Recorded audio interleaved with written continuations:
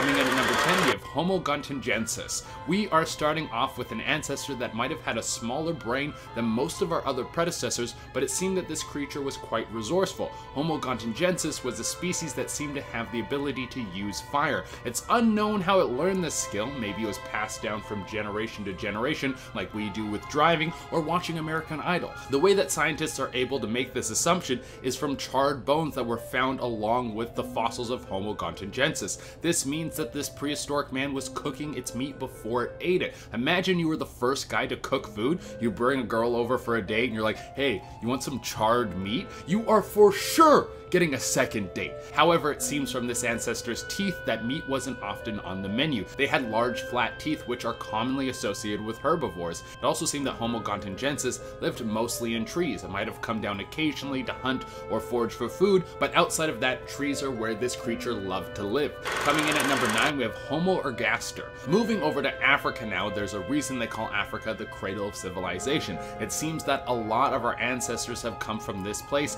and this is where a good chunk of Homo ergaster's remains were found. Homo ergaster was a transitional ancestor. It seemed to have a weaker bone structure compared to similar species. This would mean that Homo ergaster had started moving into a lifestyle that was less dominated by physical conflict. There's also a lot of evidence that showed Homo ergaster had a more advanced system of social interaction. I mean, they weren't sharing K-pop songs together, but they were gathering in large groups. Who knows what they could have been doing back then? I think it was probably beatbox battling. That's just my highly educated scientific opinion. You don't have to believe me, but I'm on part 3 of this series, so I think I would know. Coming in at number 8 is Homo surprenensis. This extinct species is extremely interesting because there's so little known about it. Most of the time when a new species is discovered, there's a series of fossils that can be traced back to the same specimen. Sometimes there's even stone tools and evidence as to what their social system looked like. But with this guy, there's none of that. We don't have any info of this old school dude because the only thing that we found was just one skull. It was discovered back in 1994,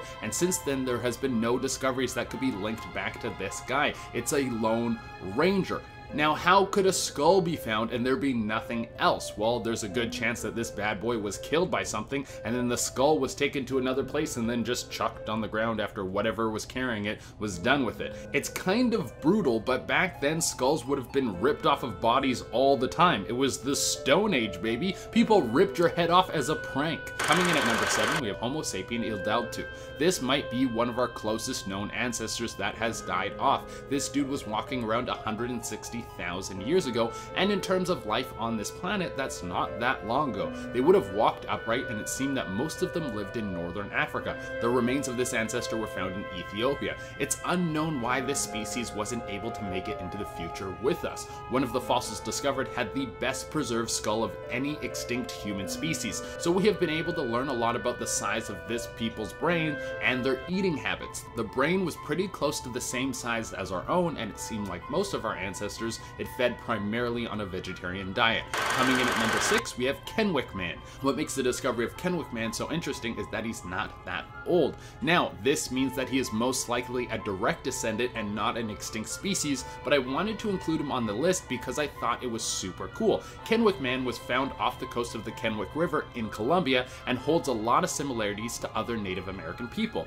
He has similar bone structure, and it's thought that he could have very similar DNA as well. When he was found, some information about his death was very fascinating. He didn't die from a tiger attack or old age. He had a spear lodged in his hip. That's a good way to die. So that means competing tribes in the area were duking it out over rule of land way back then, before we were even drawing lines about which nations belong to which people. It really makes you think about how long we've been fighting for and how in some ways it's built into our DNA. Coming in number 5 are Australopithecus ramidus. These guys play a very important role in understanding where we come from. Better known as Artie, these are some of the oldest known fossils that can be related to humans. This dude was most likely still covered head to toe in hair like a chimp. Now we would think that is super gross, but back then it was quite stylish. You were warm and comfy all the time. It was like having a free snuggie. They walked the earth about 4.5 million years ago in northern Africa. It's thought that the largest grouping of them would be in present-day Ethiopia. Now, why is Artie so important to knowing more about our genome? Well, because Artie was around at a pivotal moment in our development.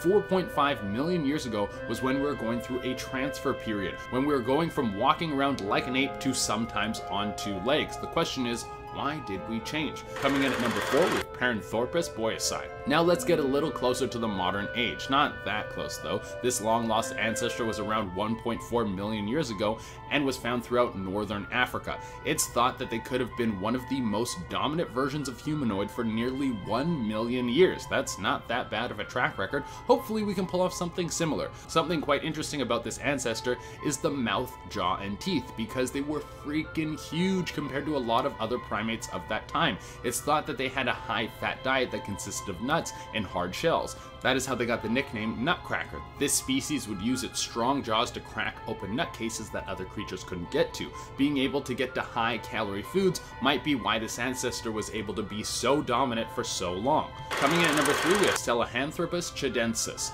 Now we're going back in time. This species is a common ancestor for both chimpanzees and humans. It's estimated that this beast walked the earth about 7 million years ago, and it was at this point where our two species split. It would have been two separate groups of primates breaking off that made our two separate species. I think we got the better deal out of this split. Now, why did our species do so much better than chimpanzees? Well, it could have been nutrition or crossbreeding with other ancient species, but the story is still yet to be told. Coming at number 2 is Australopithecus garhi. Alright, we're nearly at number 1, and this guy has locked down the number 2 spot because A. garhi was the first known pre-Homo species to use stone tools. That's absolutely incredible. It's thought that they were not primarily used for hunting or combat, but mostly for butchering meat that had already been killed. They most likely walked the earth 2.5 million years ago. They had huge jaws and heads, but brains that weren't much larger than any other Australopithecus that could have existed around that time. It seems that the females of these species were quite large, which could mean that the males and females were the same size. Coming in at number 1 is Australopithecus afarensis. Probably one of the best studied ancestors. The key to unlocking more knowledge about these dead species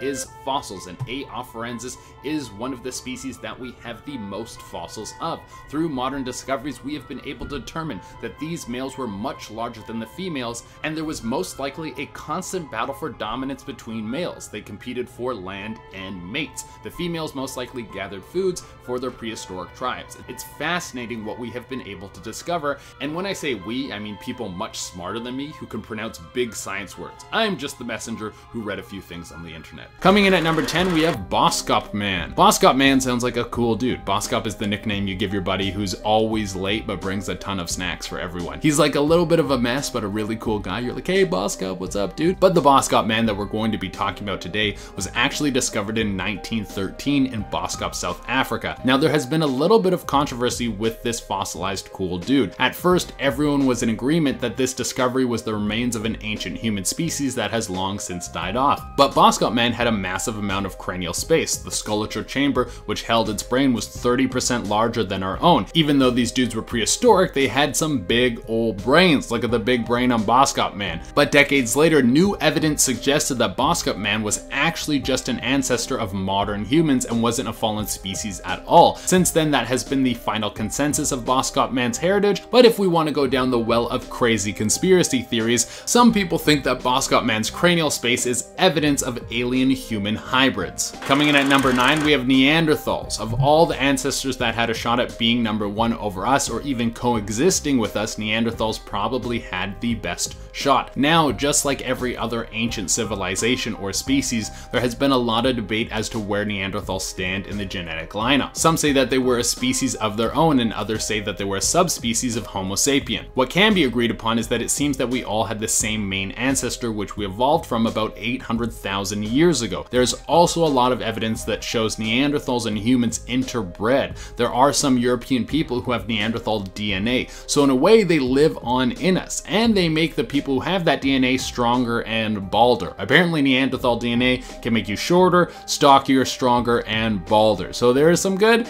and some bad that comes along with it. Coming in at number 8, we have Homo antecessor. These guys are old as hell. They might have been the oldest Homo sapien species in Western Europe. They were around when the first stone tools were ever being used. They must have been the coolest dudes in town. You have a group of dudes with the first spear ever. That would be like the first guy walking on the sun. It's thought that these ancestors walked the earth about 1.2 million years ago. The real estate market must have been amazing back then. You could probably get a beachside home for 3 rocks and a tiger tooth. Coming in at number 7 is Homo luanzensis. This extinct human human ancestor has gone through a lot of changes over the years, and when I say changes, I mean what scientists have classified them as and whether or not they were even a race of people. Homo luanzensis was given the name U-Bag Man by some, which coincides with the name of a mythical creature that was said to live in the same caves where this ancestor's remains were discovered. It was in the Philippines, and when the bones were first found, local people thought this would give proof to the legend. After close examination, these findings were connected to humans. They weren't an extinct species, but just some of the oldest remains of our ancestors that have ever been discovered. But everyone changed their minds again when more evidence came forward and showed that this species was actually an offshoot of humans and a dead pygmy species. Coming in at number 6, we have Solo Man, Mr. Solo Dolo. No, I'm not going to recite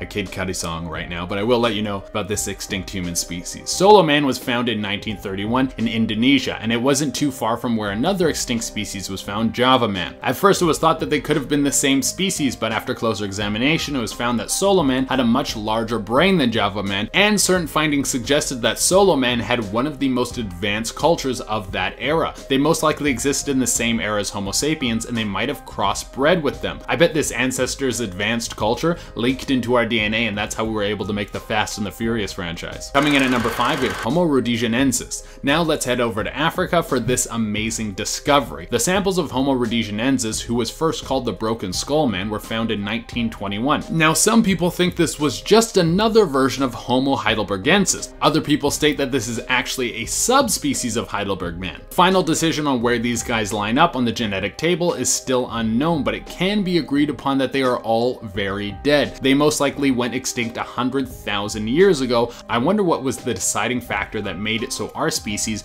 could work through the fire and the flames and become the most powerful species on the planet, and have others that were so close to us genetically, some with even bigger brains, not able to survive. I think it was our charming good looks. We were able to woo our way into the future. Coming in at number 4, we have Peking Man. Now let's go over to China. Peking Man was discovered in Beijing. I'm surprised it took us this long to get over to China with these discoveries. Peking Man has a little bit of mystery in regards to its classification. The most commonly accepted stance is that it's an offshoot of Homo erectus, and it was alive around 750,000 years ago. Where the remains were discovered, there was a series of tools. This suggested that this ancestor was quite intelligent and likely hunted with stone tools and used stone weaponry. Coming in at number 3, we have Australopithecus africanus. Now let's shoot back over to Africa and go way back in time. We're shooting back in time almost 4 million years. It's thought that this ancestor was one of the first to start walking upright. The discovery was first thought to be that of some sort of ancient ape. There were a lot of similarities in the facial structure and the orbital bones,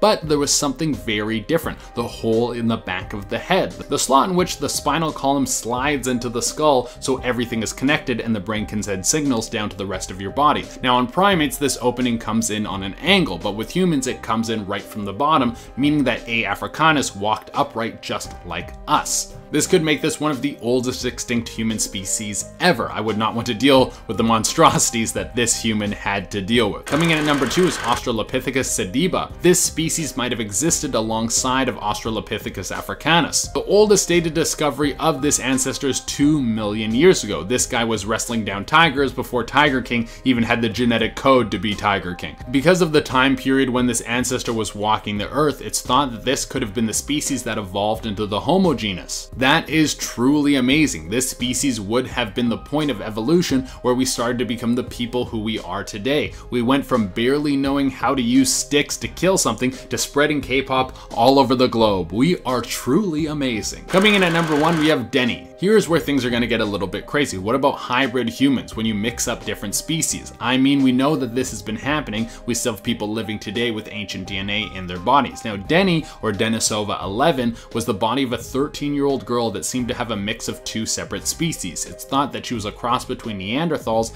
and Denisovians. It would seem that somehow both of Denny's parents were not of the same species, and this brings up a lot of questions as to how these 2 separate tribes of humans interacted. Was it normal for crossbreeding to take place, or was this just a one-time deal? Perhaps both of her parents were excommunicated from their separate tribes and then ran into each other. Or were Denisovians and Neanderthals always hanging out and chilling and doing cool stuff? Coming in at number 10, we have Homo heidelbergensis, also known as Heidelberg Man. This extinct human ancestor walked the earth about 600,000 years ago in Africa, parts of Asia, and Europe. They are believed to be the direct ancestors of Neanderthals, and some archaeologists even argue that they are archaic or early Neanderthals. Heidelberg Heidelberg man was an exceptionally tall ancient man. They hunted and butchered large prey and may be the first species of Homo to intentionally bury their dead.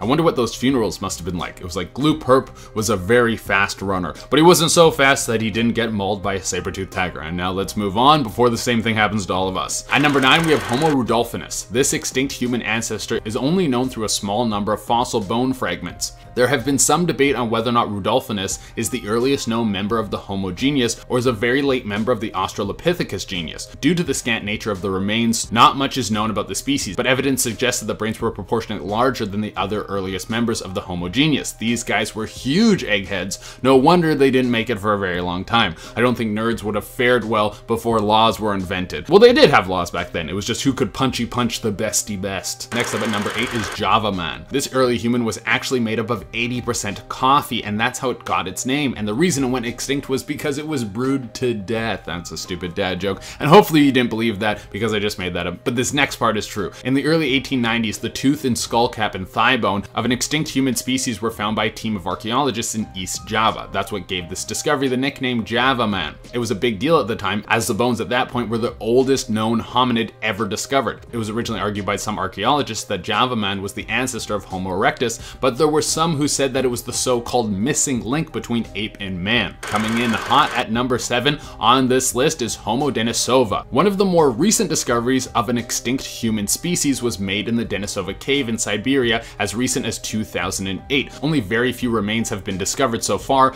but thanks to advanced DNA analysis, it has been possible to sequence the genome of Homo denisova. It has been possible to show that some people in Tibet have snippets of Denisovian DNA, the same way that some Europeans have tiny percentages of Neanderthal DNA. Coming in at number 6, we're bringing you Pengu Man. He was made out of clay and his mother beats him with a frying pan, while everyone in his life is extremely volatile. If you don't understand that reference, I feel very sorry for you. Another extinct human found in 2008 was Homo sichuanensis. If you can't say that name, just call him the catchier nickname Pengu Man. I struggle with that every single time. Pengu Man's fossilized mandible was discovered by fishermen working near Pengu Islands off the coast of Taiwan. It is extremely thick and has gigantic teeth, which puzzled scientists for several reasons. They were like, how did a creature that didn't have access to a high-carb diet and squats get so thick? I'm just kidding on that one. They have been able to determine that it was the mandible of a previously unknown species, and that it was probably very similar to Homo erectus, but larger. It has so far not been possible to date this fossil, so they are not sure when the species was alive, but finding this incredibly strange fossil with very little to compare it to,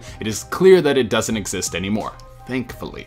We are at the halfway point of this list, and for number 5, we are at Menisi Man. Homo georgicus, otherwise known as Menisi Man, is a species of extinct human which has been found in Menisi, Georgia. The species has a very small brain, unlike many of our extinct ancestors. The 5 skulls, which are evidence of Homo georgicus, were discovered in 1991, and since then they've been subject to much debate. They may have been an intermediary between Homo erectus and Homo habilis, but there are some scientists who think their skulls are simply examples of Homo erectus. Despite having small brains, the fossils are associated with a total of 73 tools, which proves that a large brain is not always necessary to use tools. Although I would not want to be around the dude who has a small brain and a bunch of tools. He's either going to do a terrible job fixing your car, or he's going to be rooting around your insides before you have the chance to introduce yourself. Coming in at number 4, we have the Red Deer Cave People, the most recently known archaic human to go extinct. The remains of the Red Deer Cave People have been dated approximately 11,500 years ago, meaning they were still around about 28,500 years after the last pure Neanderthal. Some scientists think the Red Deer Cave People were a hybrid of Homo denisova and modern humans, but attempts to sequence their DNA have not proved successful, so it's currently impossible to say for sure. We're finally down to the top 3 here of the most amazing top 10 list of scary extinct human species, and now we have Homo naledi. Evidence of Homo naledi was unearthed in 2013 in a cave in South Africa by cavers who were able to access a chamber in the Rising Star cave system for the very first time. 30 meters down, or 98 feet below the surface, it's strewn with thousands of bones which have unique and interesting features, with 1,550 currently excavated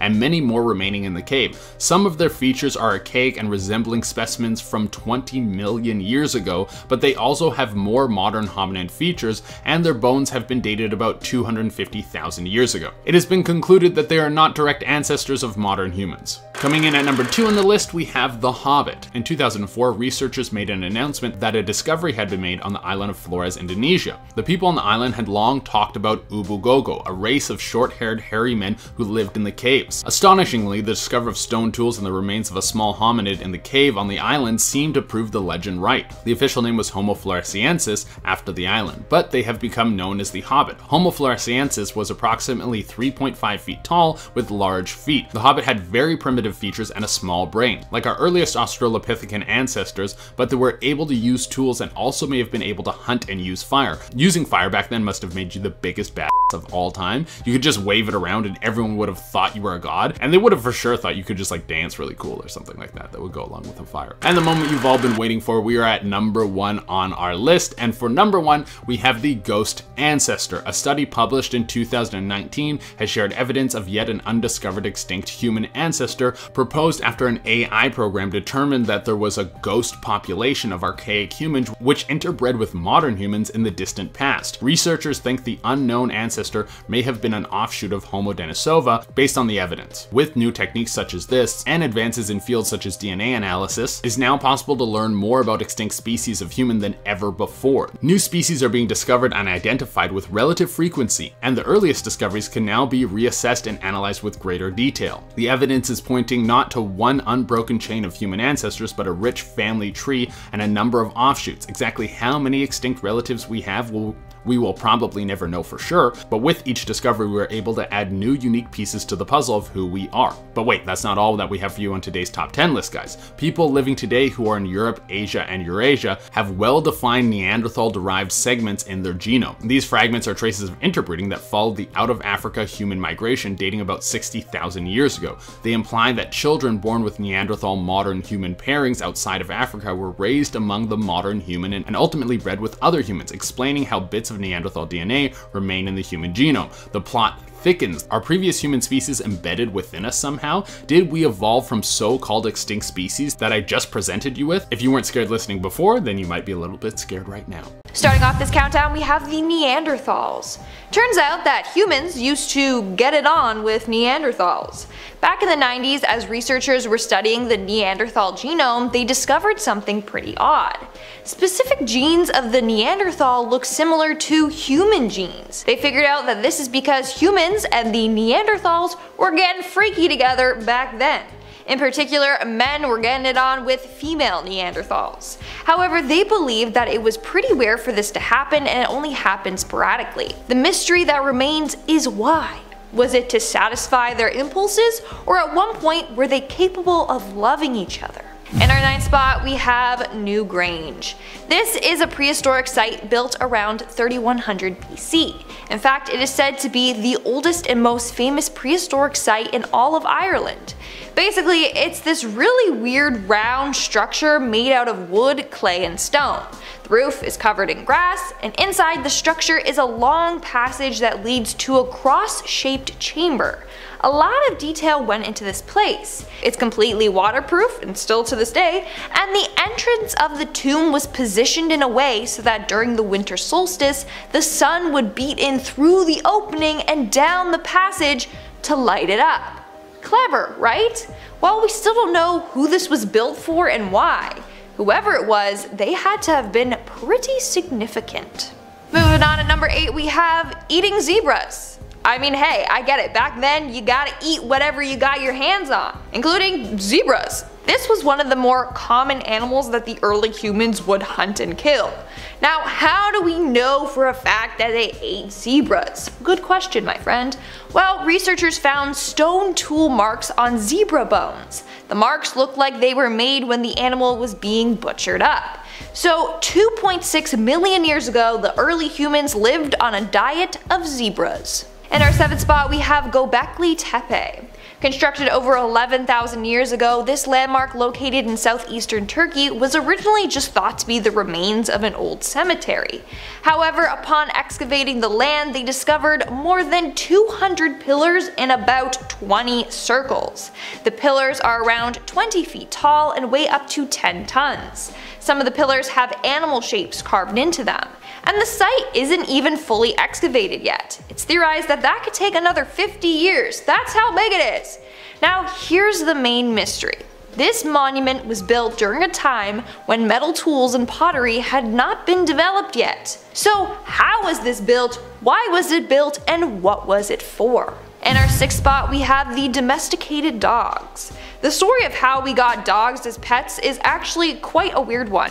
Turns out we domesticated them by complete accident, or so that's what scientists claim. Basically, during the last ice age, ancient humans would give their meat scraps to dogs. This created a bond between the dogs and humans, as well as a sense of trust. They weren't all like, oh look how cute, I just want one by my side 24/7. No, they were like, here my dude, just eat my scraps. Oh, we're friends now? Cool. Now you may be like, why the hell would they share their food? They would have competed against each other.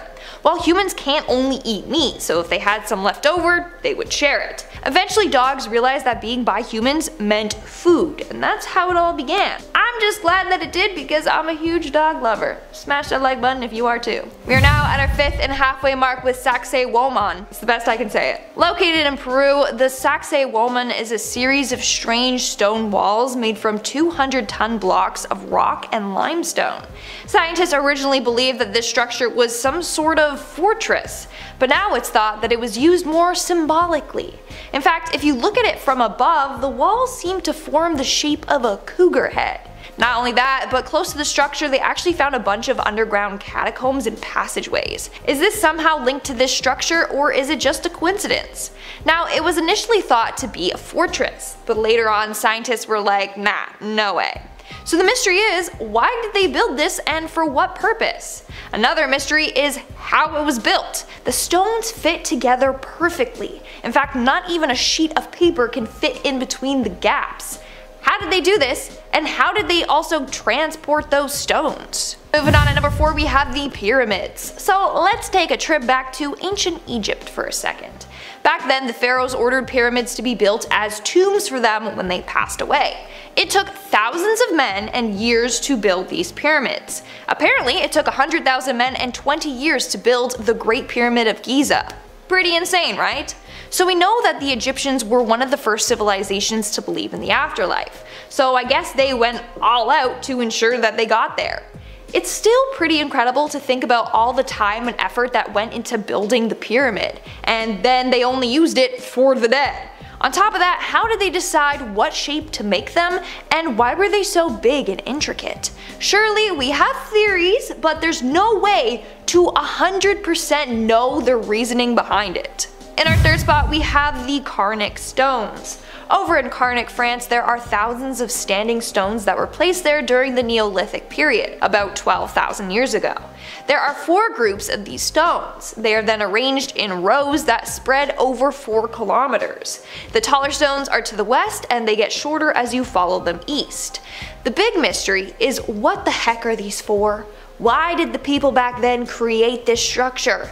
To this day, archaeologists don't know the significance behind these stones. Some say that they were burial site markers, kind of like a modern day headstone. Or maybe it was a place for religious gathering. Or they were astronomical markers. We still don't know for sure though. Coming in at number 2, we have Teotihuacan. This was one of the world's largest cities back in 600 AD. It was believed to have held around 200,000 citizens. Here's the thing though. To this day, no one knows who built the city or what happened to its citizens. But after their disappearance, the Aztecs lived among the ruins of the city. They were oblivious to the city's original architects, but they did worship them. Like I said, this city is very mysterious. There were no royal tombs or artworks pointing at who their leaders were. So, like, that's weird. And in our number 1 spot today, we have the Roman dodecahedrons. This is a very mysterious ancient artifact that we don't know why it was built or what it was used for. There are actually 100 of these weird objects that were found.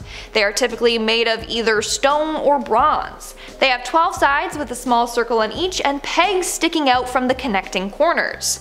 Some say maybe it was a candle holder, but that seems pretty intricate and elaborate just to hold a candle. whereas others think it served as a religious or astrological item. But much like a bunch of the other stuff on this list, we don't know for sure, so it remains a big mystery. Coming at number 10, we have hunting patterns. Early humans had a lot of different techniques that they could use to make sure that they were the ones on top of every creature. If it wasn't for them, we wouldn't have been able to get to the point where we don't have to hunt anymore, and we're talking about cloning meat. Some of those factors were that humans can hunt in groups, that they can make weapons, and that they can throw spears over hands. All of these things were advantages over early hominids, but the most terrifying of all of them was the fact that early humans could run animals to death. A skill that humans have over other creatures is the ability to run long distances for extended periods of time. Other animals are much better sprinters, but something that separates us is the ability to run marathon lengths or longer. So a way humans would hunt would be to chase down its prey and have it sprint away, while humans were just jogging. When the animal thinks it's safe, it might relax for a moment, but then it would see humans approaching again, so it would sprint away again. The prey would once again settle down and then see humans running from far away. Early humans would literally run its prey to exhaustion because most animals don't sweat, so they overheat, collapse, and then become food. This process would sometimes take days. And guys, make sure you hit that like button because it really helps us out. Coming in at number 9, we have eradicated all the competition. There used to be a bunch of other species of human-like animals. Like, I'm sure that many of you have heard of Neanderthals. There's some people who have Neanderthal DNA. So if there was a bunch of human-like beings that were walking around the same time as us, how were we able to become the ones who came out on top? Well, one of the theories is that we were the best at warfare. All of the early Homo sapiens would go to war with the other species that were around them, and they took everyone out. I mean, they had some advantages that the others didn't. For instance, there was suspicion that they had the ability to throw spears overhead, which used to be the deadliest form of attack. Other species didn't have the dexterity for this, and that meant that they were easily wiped out, and back then we took no prisoners. Coming in at number 8, we have they were fueled by meat. There's a lot of evidence that meat combined with fire was the deciding factor in seeing humans evolve to stronger beings. See, humans were eating meat before we were able to use fire in a controlled sense to cook it, but we were eating raw meat, and when you're eating tons of raw meat, there's a higher chance that you're going to consume bacteria and parasites. So eating meat wasn't the safest, and our bodies needed longer digestive systems to digest this meat safely. This costs more calories, which is a precious resource for early humans. Now, when we started cooking meat, it meant that we could eat more of it and evolve to have smaller digestive tracts and bigger brains. So early humans were meat machines that were hungry to cook and burn all of the breathing creatures around them. Coming at number 7, we have sucking it dry. Now, as much as meat was a valuable source, it was still hard to get at times, and hunting was never easy. Hunter-gatherers are thought to have gotten 80% of their calories from gathering, but the early humans that were in charge of scavenging the land to find food did find a way to get some protein into the diet, and that was through bones. Scavengers would often bring back bones of dead animals, and humans found out that cracking the bones open and sucking the marrow out of them was a great source of protein. Actually, it's believed that for a long time, bone marrow was the main source of protein for early man. That is kind of a gruesome image to think of. A human cracking open the skull of another animal and sucking the marrow out of it like a gothic Capri Sun. But back then, you didn't have the fine skills of a barbecue pitmaster. Sucking on some bones must have been delicious and a delicacy of its time. You would have to fight off other creatures just so you could taste that good marrow. Coming in at number 6, we have rub some dirt on it. You know that old saying, rub some dirt on it. That's supposed to be a sign of grit, something that sounds ridiculous, something that won't actually do anything for you and will probably make you feel even worse than when you first got hurt.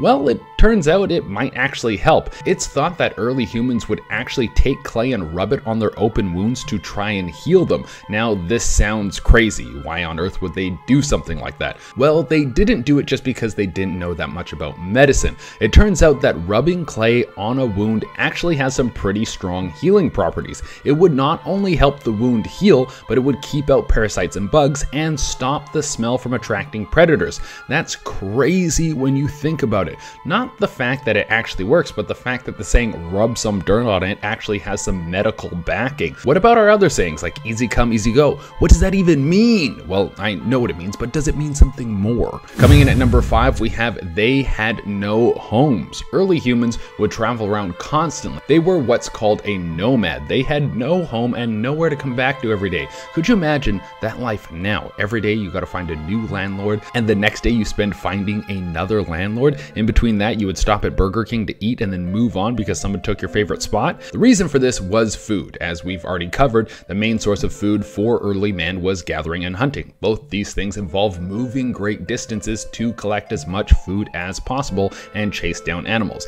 Now, it wouldn't make sense to travel hundreds of miles away from your home to get food and then burn all those calories to get back. So you would just set up shop in a new place and keep going. But once we figured out agriculture, then we would grow food in one place and start breeding livestock. Then we started sitting down a lot more and hanging out for most of the day. Coming in at number 4, we are evolving faster. Early humans were too slow. It took them 5 million years just to go from rocks to iPhone 12. If I were in charge of all of this, we would already have robots that we can go on dates with and junk food that is way healthier than salad. But for real, there are some scientists that not only believe we are still evolving, but we are evolving faster. We could in fact be evolving 100 times faster than when we first discovered agriculture. This seems strange to me because it would seem that we don't need to evolve anymore because science is evolving for us, but that could be exactly why we're evolving at such a high pace. We are now exposing our body and ourselves to so many new things, new foods, new information, new chemicals, new climates. Some of us are even going into space. The body is now in hyperdrive just to try and keep up with everything we're putting it through. Coming in at number 3, we have Homo sapiens were creatures of love. I don't mean that in the sense that they were all about peace. No, not at all. We already covered how early humans might have gone out of their way to take out every other human-like thing on the planet. But they also went out of their way to mate with all the other human-like species. Many people today have traces of other species in their body, like Neanderthals or Homo erectus and many others. So it would seem that some of us would want war and the others just wanted love, man. Now, why did humans have such an open door policy when it came to procreation? Well, we still don't know that. And it might give another answer as to what happened to all these other species. They might have just been bred out of existence. There's a chance that Homo sapien DNA was just that strong. And these other dudes got pushed out, just like how today blue eyes and red hair are starting to disappear. Coming in at number 2, we have they would banish you. There is a ton of evidence that shows early humans were very social animals. Way before we even knew how to build fires to hang around, we were gathering in groups. I wonder what we used to hang around before fires and water coolers. Maybe it was like a pile of bones or really cool rock. But because humans have always been such social animals, being sent out on our own would have been one of the worst punishments that you could ever receive. This would put you at risk for several reasons. For one, it would strain your mental health. I know that seems like a silly thing to say for early man, but they would be able to feel the stress of being alone for a long time. This would put them at the risk of dying from other animals. You would have no one to look over your shoulder, and predators always look for the weak one that's separated from the pack. But this would also make it hard for you to get food. You would have to scavenge all by yourself and it would be extremely hard to hunt. And coming in at the number 1 spot, we have the age of metals.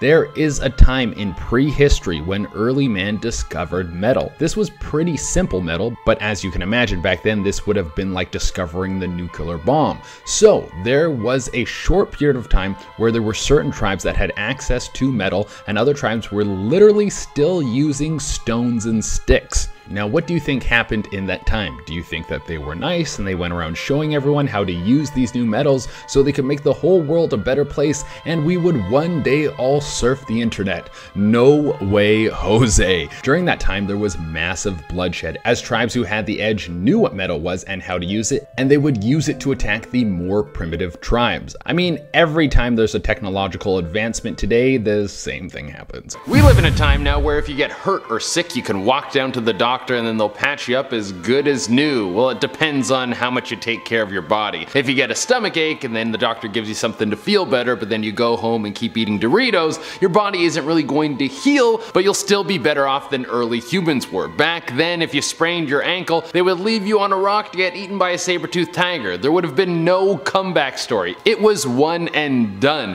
In fact, the life expectancy for early humans was somewhere in their late 30s. That means you had to get your life together fast. I might have already been an elder in my tribe or almost dead by the time I reached this stage of my life. I would probably be walking with a limp and too weak to fight. It wouldn't be long before I'd be sentenced to death by being left behind like the third dude on the sidewalk. And there would be good reason for this. If it wasn't an injury that would get you, it would be some sort of insect or infection. There was a little chance that you would be able to avoid the many things in the prehistoric world that would be trying to kill you at all times. In our number 9 spot today, we have the Venus of Willendorf. If you've never heard of it before, the Venus of Willendorf is a small figurine that is said to have been made around 30,000 years ago, and it was one of the first cultural items that was found from the Paleolithic era. This specific figurine is similar to others that have been found from the same era as well, but this specific one was found during an excavation in 1908. These figurines are depictions of a nude female body, but there are most definitely some exaggerations. Some researchers believe that these figurines may have been a representation of a mother goddess and would be used as a symbolic fertility totem, but some people believe that these figurines were more of a form of erotic art. There is, however, one more theory about these figurines. It is believed by some that they were created by female artists who were looking down on their bodies. This theory says that this would be the reason there wouldn't be a face included on the figurine, as there were no mirrors for them to clearly see their own reflection. Coming in at number 8, we have crossover episode. Early humans were very territorial creatures, but they weren't dumb. Well, they weren't dumb compared to the creatures that were around back then. If we were to introduce them to today's society, they wouldn't be giving a lecture on the simple ways of hunting and gathering. What I mean by they weren't dumb is that they understood that they were much weaker than a lot of the other creatures that were around them, and they would need to work together if they wanted to take them down for food. This meant that they would often encounter other humans while they would be walking around and hunting, and instead of instantly getting into a fight over the hunting territory, they would join forces to wage war on larger edible mammals. Their communications would have been very basic. They probably were mainly using body language and a very simple system of grunts to get their point across, which isn't hard to believe. If you've ever been traveling, then you know you can find a way to talk to people without any sort of common tongue. Now this would be terrible for all the animals in the area. You would now have a team up of prehistoric Avengers. In our number 7 spot today, we have extracurriculars. There are illicit substances that have been made by humans, but there are also some that are naturally occurring from nature and our earth. In today's world, drugs are a pretty controversial topic, regardless of the source that they come from, but looking back at our early human ancestors, these things were certainly not as complicated as they are now. There's evidence that has shown researchers that early humans were inhaling drugs before drugs was even a word. There's evidence that they would inhale hallucinogenic smoke through bowls and tubes that they created themselves, which would be used to send them into spiritual trances. Of course, this practice has become more taboo in our modern society, but there certainly is something to be said for how far back these practices date. I have a lot of questions as to how the early humans discovered these things in the first place, but I guess most of their time was spent discovering new things, which is honestly pretty cool. I also want to know how the first human who ever tripped out reacted. There is also apparently evidence that shows that the early humans also created their own alcohol. There's a site in Cyprus that dates back 11,000 years ago that researchers believe was used as a ceremonial site and also as a kind of prehistoric brewery. Coming in at number 6, we have more hunting patterns. We talked about in part 1 of this list how some early humans would hunt. They would use their marathon running ability to literally run animals to exhaustion, having a beast sprint until it couldn't run any further and then drop down dead. But that wasn't the only way they were able to bring death to all the animals and creatures around them. A very popular form of hunting was just being the sneakiest dude in town, hiding in the bushes for hours until some unsuspecting animal got too close. You would then jump out and drive your spear through its head and bring it to the ground. This hunting technique could have been performed by small groups of hunters, but if you wanted to bring down something bigger, well then it was going to take a tactic that might have been a little more brutal. It was thought that early humans would chase things down like woolly mammoths and push them to the edge of a cliff. A group of them would then pressure the animal until it got scared and tumbled to its death. You could then go to where the creature fell down and it would be bon appetit. We have the waiting game. I know we've talked about hunting a few times, but this is just another one of those sneaky guy hunting methods that used to be used thousands and thousands of years ago. Now, hunting larger animals and prey has become significantly easier as we have high-powered machines that allow us to take out animals that are much, much larger than us. But of course, this wasn't always the case. You know the phrase, work smarter, not harder?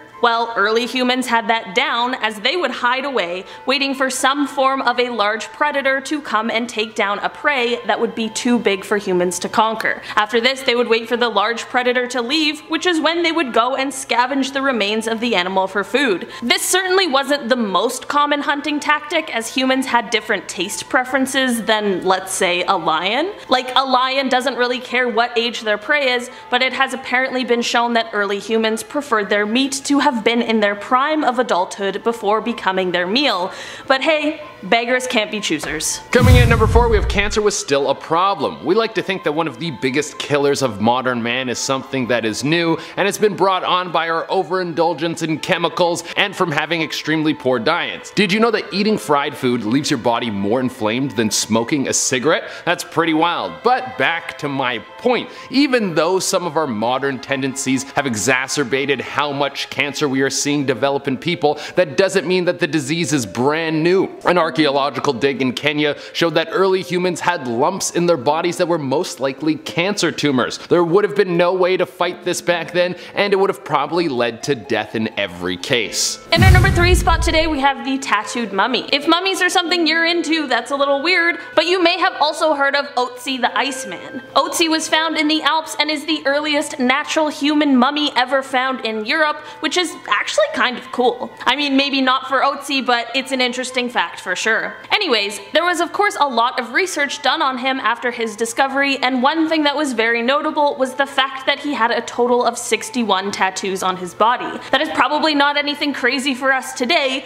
but all things considered, this was a lot of tattoos for someone during the time that he lived in. Most of the tattoos were difficult to see at first, which seems pretty fair considering the fact that he lived thousands and thousands of years ago and the fact that his body is now mummified. While the idea of him having tattoos is certainly very interesting, researchers believe that the tattoos were actually done as an attempt at pain relief, sort of like a prehistoric version of acupuncture that used fireplace ash. It's honestly kind of sad to think of him as being in pain so often that he needed 61 different tattoos, all of which were gone over multiple times on different occasions. Coming in at number 2, we have climate change forced innovation. Seeing the beast of climate change that is coming over the horizon makes you wonder if we're going to be able to beat it and strive to be alive another day. Are we going to be able to come up with a way to best the biggest threat that we have seen in recent years? I think we will. Honestly, I think I'm going to change so little about my lifestyle that I won't even notice that there was a change when the world is just fixed. That's what happens with most of my problems. And if history is right, then that's exactly how things should play out. It would seem that climate change has been something that our ancestors have faced before, and every time they've come up with a new and innovative way to combat these changes and survive. So we just gotta pull it off one more time and we're good, baby. And in our number 1 spot today, we have these prehistoric medical practices. There's never been a great time in history to be in need of medical attention, but from my limited medical knowledge and all the medical advancements we have made, I feel like now is probably a better time than the rest of history. This, however, has of course not stopped people from seeking out medical attention because of course, you have to at least try. Well, as it turns out, there's actually some pretty interesting evidence suggesting the ways that some early humans gave themselves stitches, as well as some evidence on some form of prehistoric brain surgery, if you can believe that. Trepanation is a procedure that involves forming holes in the human skull. This is definitely a thing that was quite common among early humans, but it is highly debated why. Some researchers believe that it was a spiritual practice, but some swear swear that it was a form of brain surgery. In terms of stitches that were used by early humans, this is a fact that really grosses me out, and it unfortunately involves ants. People would hold an ant above their open wound and wait for the ant to bite the wound with its pincers. After the ant grabbed on, they would then remove the head of the ant so that the pincers would stay in place like a stitch. Honestly, after reading this, I really hope that this was one of the times that the internet was lying to me, and if it's not, I feel incredibly grateful that today's version of stitches doesn't involve bugs.